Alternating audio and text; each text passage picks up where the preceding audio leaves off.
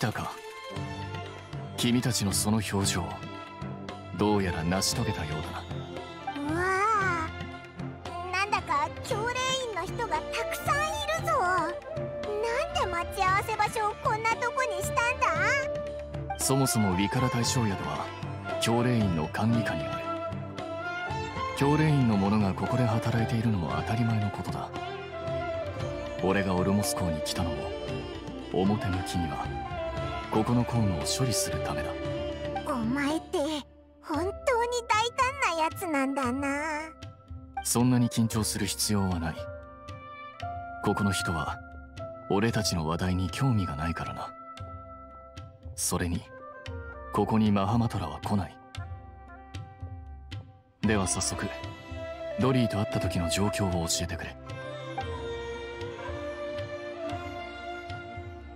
アルハイゼン、オイラたちは頼まれたことを果たしたんだ。今なら教令員がなくした缶詰知識のことを教えてくれるよな。その前に一つ聞きたい。君たちはどうしてあのものを調べてるんだ。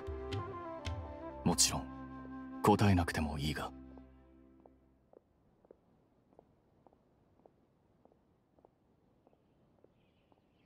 そうだぞ。こいつは知恵の神に会って大事なことを聞きたいんだ。でもスメールに来てからだいぶ経っても方法がなかなか見つからなかったんだ。そしたら教令員がなくしたあるものが神と関係してるかもって聞いた。だから一か八かって思ったんだ。それなら君たちの方向性は間違っていない。この間教令員は砂漠である缶詰知識をなくした。なくしたのは神の缶詰知識。それを使えば神の知恵が手に入るそうだ。わあ、そんなものまであるのかよ。もしそれを見つけられたら送信に合う方法もお前のお兄さんのこともわかるようになるんじゃないか。それが本当にそれほどすごいものなのかどうか俺は疑っている。だがそれは確かに存在していて、今はこのオルモス港のどこかにある。どこにあるんだ。それが俺たちのこれからの課題だ。否定はしない。神の缶詰知識とは一体何なのか俺は興味があるし解明したいと思っている。もちろんオルモス港のエルマイト旅団もそれを狙っている。そのもの自体がとても貴重だというだけでなく、中身の知識は多くの力や富をもたらしてくれるかもしれないからな。最近いくつかの旅団がそのものの帰属を争っているが、最終的な勝者はまだ決まっていないらしい。俺一人の財力と人脈では彼らと競うのは難しいだろう。だからいろいろ試した末に俺はいくつかの旅団と簡単な契約を結んだ。俺はこの神の缶詰知識を独占しないが、それを研究する機会を与えてくれると彼らは約束した。まあそれを解明したって彼らに損はないからな。だがエルマイト旅団の中には条件の交渉がうまく進まない旅団もある。例えばアフマルの目の人たち。彼らは神の缶詰知識にスカーレットキングの力があると信じている。スカーレットキングを世に蘇らせるためにそれを手に入れたいようだ。だから彼らは教令員の者がスカーレットキングの精神を汚すことを決して許さない。あいつらがお前と協力してくれないからこの前お前は奴らとやりとりをしてたんだな。そうだ。アフマルの目がすごい財力を持つとは言えないが、彼らはそれを手に入れる決意がとても固い。十分な資金を得るためにあらゆる卑怯な手段を使って金を集めているんだ。だから俺は彼らの商売を邪魔し続けることで俺に向き合って話をしてもらおうとしてる。神の缶詰知識の秘密取引は数日のうちに行われるはずだ。旅団たちがそれぞれ入札し、物がこっそり商社に渡される。各旅団は品物の安全を守るため、またマハマトラを警戒して自分が神の缶詰知識を手に入れたことを宣伝はしない。もし神の缶詰知識が誰の手にあるのかわからなかったら、彼らとの約束も果たせなくなる。情報を得るのに最も頼もしいのはドリーだが、この道も行き詰まっていた。しかし君たちがいてくれたおかげで状況は好転した。つまりドリーと仲良くしろって頼んできたのは神の缶詰知識の行方を探すためか？うん、そう思ってくれていい。君たちにとってもデメリットは一つもない。あさってもう一度ドリーのところに行ってほしい。彼女から神の缶詰知識の行方に関する情報を買うんだ。もし情報がないと言われたら、もう2日待ってからまた行くといい。俺が神の缶詰知識を研究する機会を得られたら、研究結果を君たちに教える。これが報酬でどうだ？それではまたあさってに会おう。アルハイゼン、ちょっと待ってくれ。実はオイラたちも缶詰知識を1個買ったんだけど、その使い方が全然わからないんだよな。君たちは缶詰知識を使ってみたいのか？いいだろう。使い方を教えてあげるよ。だが教令員の人々の前でそんなことを教えるのは少し難しい。ここを出よう。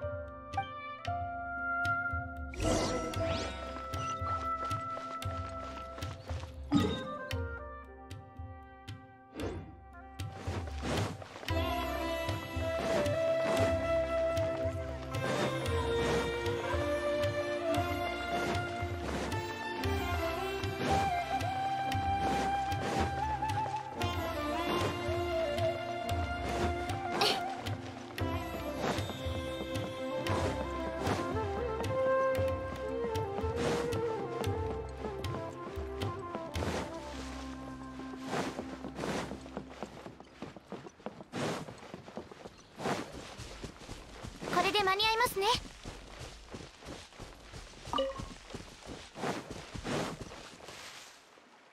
ここにしよう。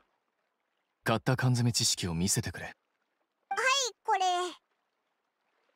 片手剣の戦闘技術8。実戦系の缶詰知識か。この手の知識はそうあるものじゃない。ほとんどはエルマイト旅団の人が戦闘力を高めるために使ってしまったからな。本当か？よかった。いいものが手に入ったかもな。これが役に立つかどうかを知りたいのなら、君の戦闘時の状態をテストしてあげよう。もし君がすでに強い実力の持ち主であれば、大きな進歩を遂げるのは難しいと思うが、そうだな。対象実験を行うのはどうだ？この缶詰知識の使用前と使用後にそれぞれ1回ずつ戦おう。俺はアーカーシャ端末を通して戦闘時の君の身体状態を測定しておく。2回の間で出る体力差や相手の強度差などは後で計算して影響を排除するから安心してくれ。おお、アルハイゼン、お前教令員で成績がとてもいいだろう。ちょっと気になったんだけど、お前は缶詰知識がないと卒業できない学生じゃなさそうなのに、なんでマハマトラに狙われるリスクを負ってまでこれを扱おうとしてるんだ？学者の行動が理解できないとき、ほとんどの場合は好奇心で説明できる。これは定理なんだ。なんだかごまかされたような気がするぞ。もういいだろう。テストを始めよう。いつも通り戦えばい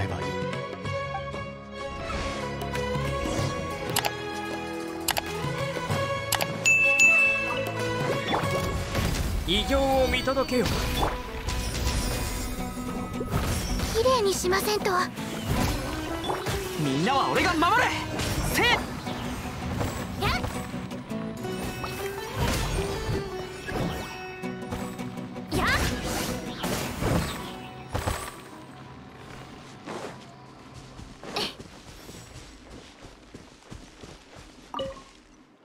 今君のアーカーシャ端末に接続しデータを記録する。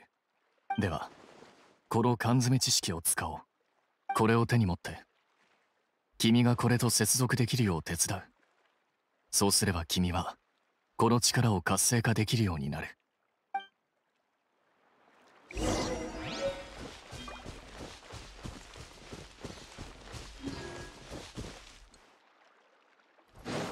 助けが必要な方がいるはずです。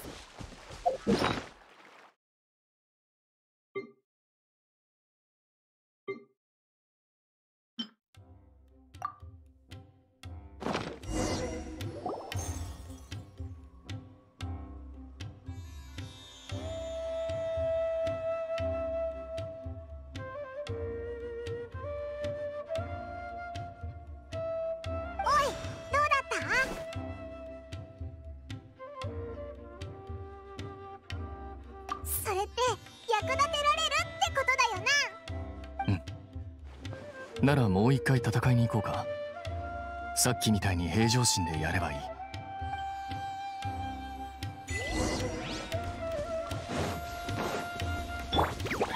疑似用だ進軍。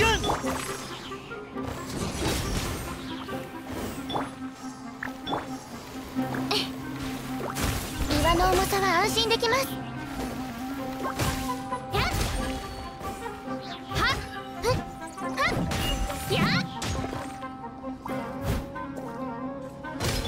創世の術。今こそ誕生の時。酒血人。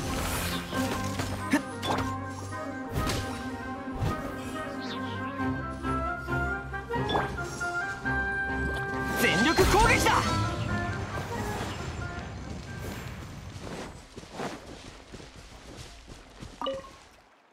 ではデータをもう一度記録する。アルハイゼン、どうだったんだ？うん。君たちの買った缶詰知識は確かに彼女の戦闘能力を向上させたよ。2回目の戦闘時の戦闘機能データは1回目と比べて 0.073% アップしたな。待て、いくらだって？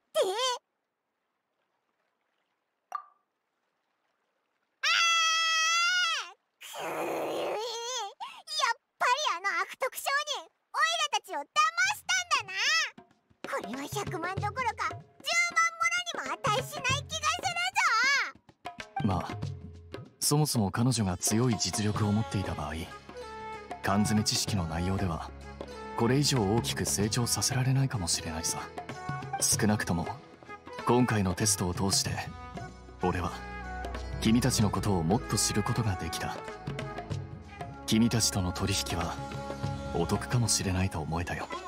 俺は先に大将宿に戻る。2日後の連絡を待っているから。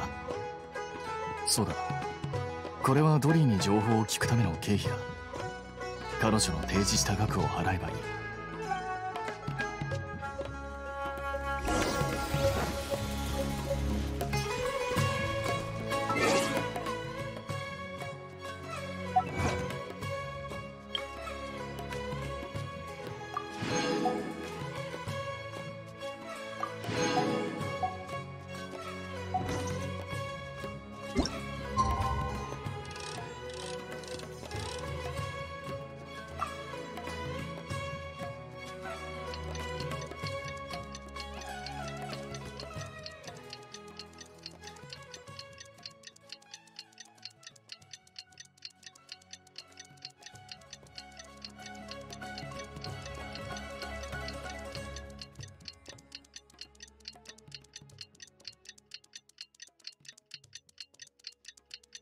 よ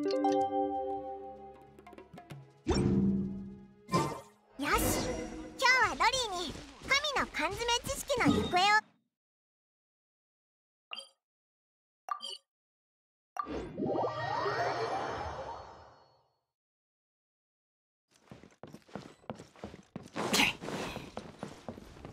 冒険だ冒険。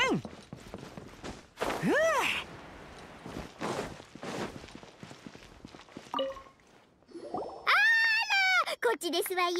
お客様たち、またまた早くもお会いしましたわね。今回はどういったご用件で？缶詰知識であろうが何であろうが、ポケットにモラががっぽり入るならどんなものでも差し上げてみせますわよ。ドリーはオイラたちが欲しいものなら何でも用意できるのか？あらあら、その言い方、缶詰知識ではもう満足できないようですのね。何が欲しいのかしら、お聞かせ願いますわ。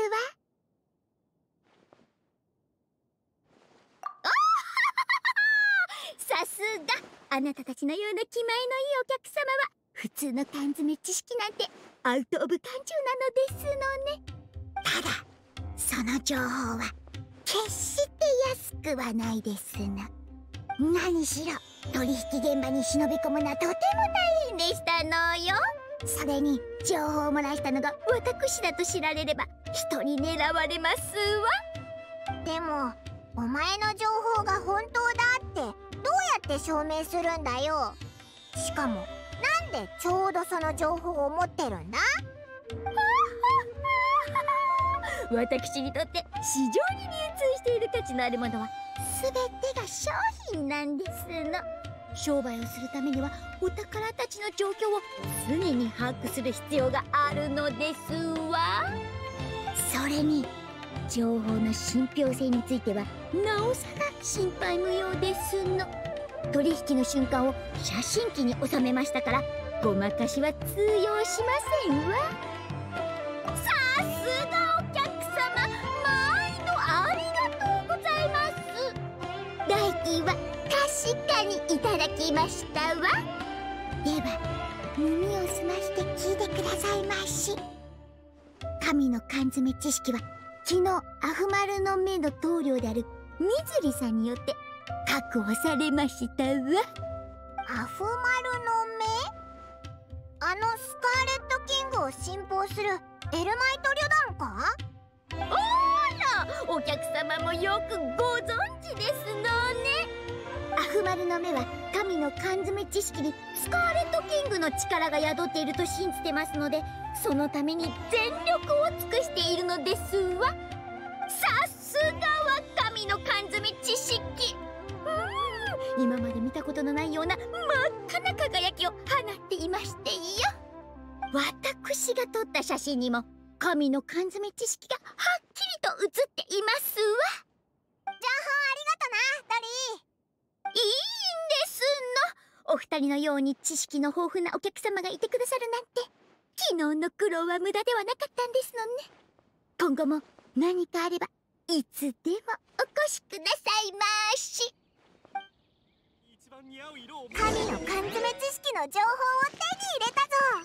まさか本当にアフマルの目の手に渡っちゃうなんてな。早くアルハイゼンのところに戻ろうぜ。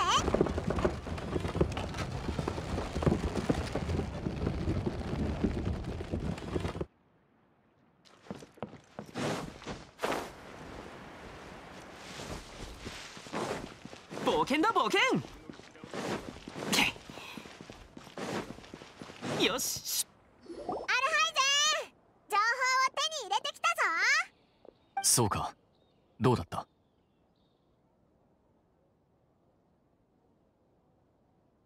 リーから取引の証拠をもらったんだ。見ろ。ほう、はっきり取れているな。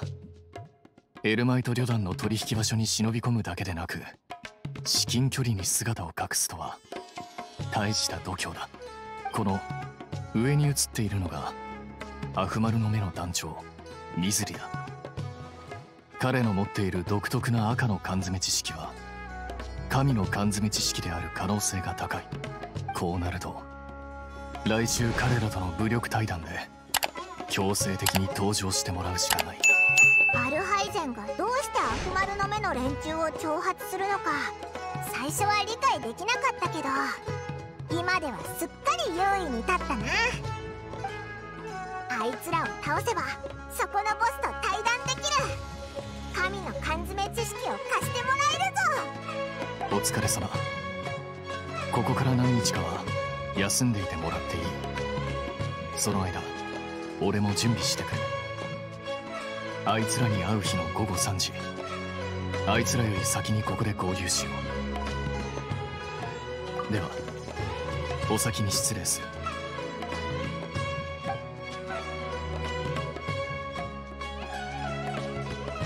アルハイゼンのやつ遅いな。まだかよ。あ、来たぞ。待たせたな。ファロス灯台の前の桟橋に行くぞ。おう、行くぞ。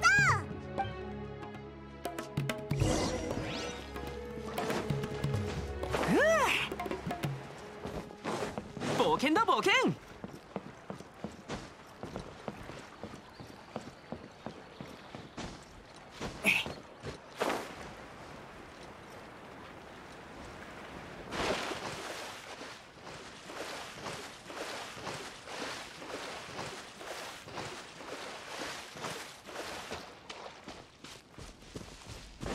よし、出発だ。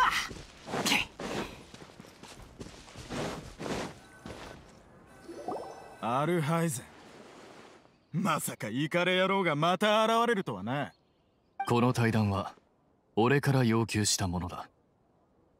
君たちが約束を守ってくれるかどうか心配だったが、信用できるようだな。かなり盛大に迎えてもらっているようだが、俺の方も助っ人を連れてきた。文句はないな。助っ人？店にいたガキじゃねえか。このイカレ野郎に助けられたからって恩返しのつもりか？いい度胸だ。そろそろ無駄話はおしまいにするぜ。お前らを魚の餌にしてやる。野郎どもかかれ。あい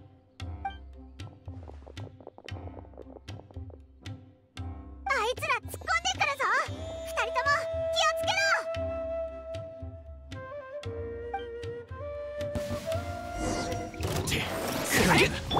総戦俺につけ。進軍。死の風格に気をつけます。どこに隠れる？やっ、次こそ。綺麗にしませんと。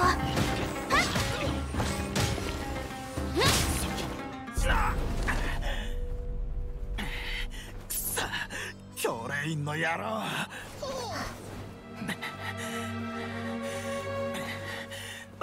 ボスが来てくれた。あれを使ったのか。やった、これで。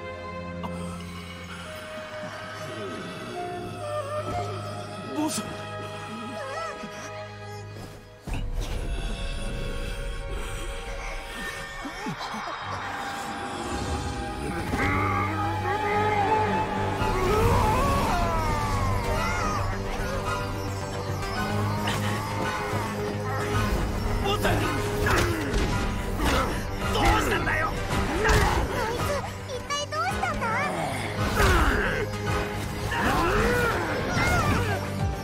との接続を切るぞ。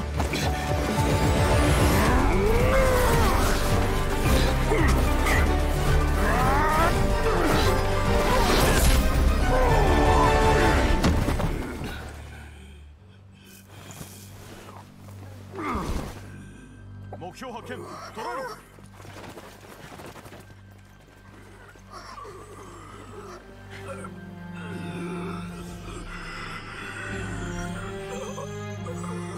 公務を妨害するな、アルハイゼン書記官。まさかただ救助しているだけだ。連れて行け。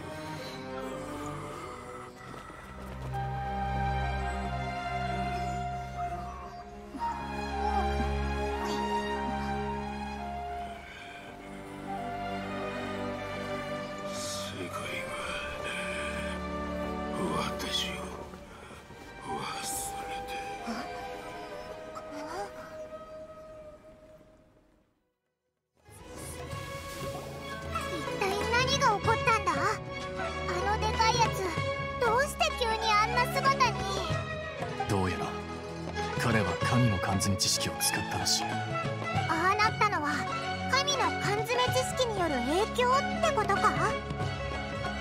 それって世界樹の知識を得るとき、学者たちは神の知識に触れて発狂するって話のことか。俺の知る限りでもサティアワダライフの学者が発狂した例はかなり多い。あいつらの様子は同じような状況に見える。どうやら神の缶詰知識は確かに神と関係があるようだ。だが本当に噂通りこれを所有して神の知恵や力が得られるものだろうか。あいつの言ってた言葉を聞いたか。世界が私を忘れてって一体どういう意味なんだ。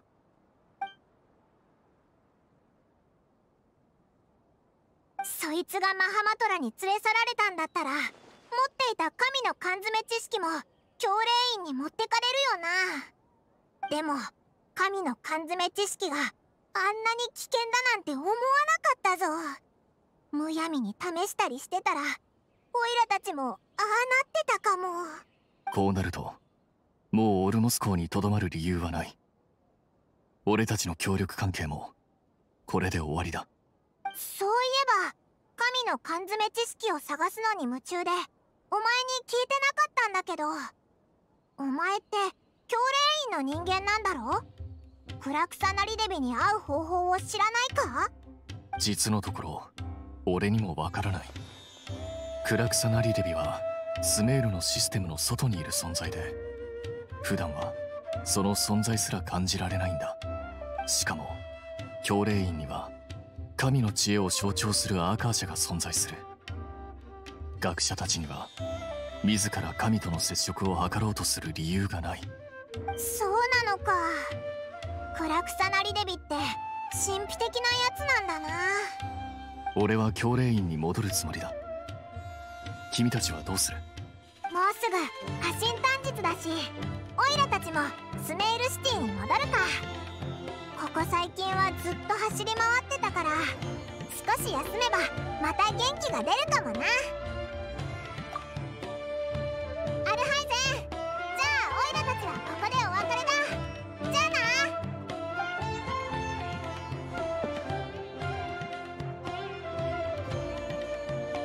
な。さてこれを先に処理するべきか、それとも上へのレポートを書くべきか。